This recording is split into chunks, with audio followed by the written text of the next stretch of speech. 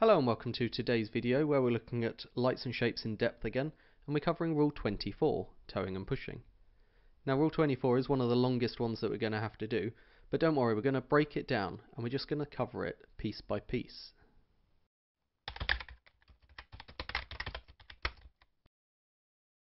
So Rule 24, towing and pushing. It starts off by talking about what a power-driven vessel, while towing, needs to exhibit. And it says instead of the lights prescribed in Rule 23, A1 and 2, and Rule 23 of course is the lights of a power-driven vessel. If you haven't looked at that video already, I would go back and check it out first. Instead of the masthead lights, you've got to show basically two masthead lights in a vertical line, or if your tow is greater than 200 meters, three masthead lights in a vertical line.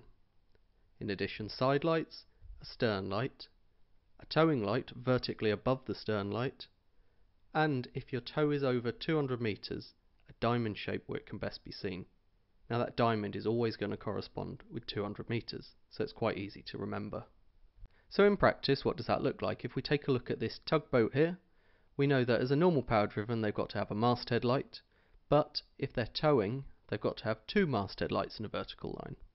Or, if that tow's over 200 meters, three masthead lights in a vertical line, and then side lights, a stern light, and then a towing light above that stern light. Next, we're talking about pushing vessels that are rigidly connected to the thing they're pushing. And in this case, they've got to show just the lights of a power-driven vessel, so they've not got to show anything different if they're rigidly connected together. If you're pushing ahead or towing alongside, unless you're in that composite unit, you just need to show two masthead lights in a vertical line. There is no option for that third masthead light. In this case you can only show two, so there's nothing extra indicating length. In addition, side lights and a stern light, and you notice there's no towing light here, so these ones don't show a towing light. So if we go back to our tug diagram, we can see if they're going to be pushing ahead or towing alongside, they're just going to have those two masthead lights, side lights and a stern light, so they do look quite different to the tug that was towing a normal tow behind them. Power-driven vessel, which is showing the masthead lights, basically of a towing vessel, needs to also comply with Rule 23A2, and this is the rule that says if you're greater than 50 meters in length, you need to show a second masthead light abaft of and higher than the first one. So all this is saying is if you're a towing vessel, you've still got to indicate if your vessel is greater than 50 meters. A vessel or object being towed, other than the ones that we're going to cover in a minute, which is inconspicuous or partly submerged, needs to exhibit side lights and a stern light. And if the length of the tow is greater than 200 meters, a diamond shape. You remember from the first paragraph, if it's more than 200 meters, that's where the diamond comes in. The easy way to think of this is think of a tug towing another vessel. Of course, the tug is going to be showing the lights of a towing vessel towing something greater than 200 meters in this case, and then the thing being towed is going to be showing the same lights it would as a power-driven vessel, but it's not going to have its masthead lights on. So it's still got to show side lights and a stern light, and this applies regardless of the object being towed. Then we move on to the vessels that are being towed alongside or pushed. In this case, if they're in a group and lit as one vessel, if you're being pushed ahead, of course not part of a composite unit, you just need to exhibit side lights at the forward end. And then if you're being towed alongside, you need to exhibit side lights and a stern light. If you look at it in a diagram, this actually all makes sense. If you're being pushed ahead, you've just got those side lights. If you had your stern light on, you'd be blinding the tug.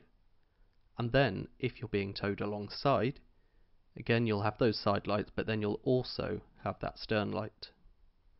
And then we're on to part G, which is inconspicuous and partly submerged vessels or objects. The lights that these show depend both on their breadth and on their overall length.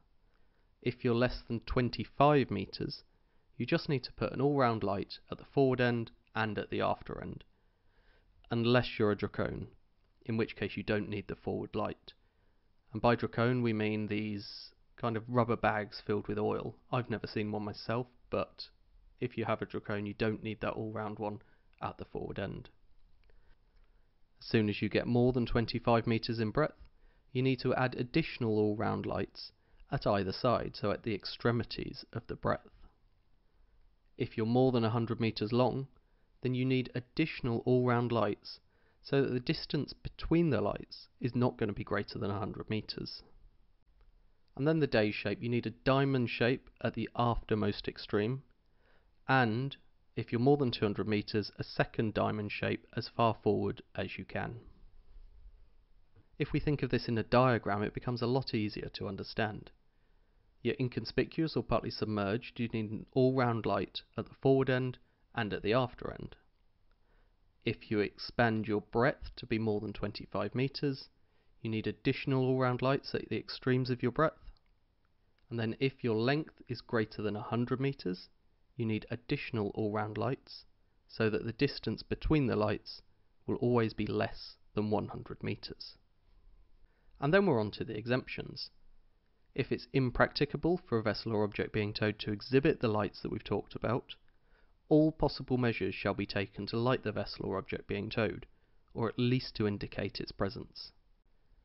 And then finally, if you're towing another vessel and you don't normally engage in towing operations, you might find that you can't exhibit the lights you need to, and you're exempted from doing this if you're engaged in towing another vessel in distress or otherwise in need of assistance.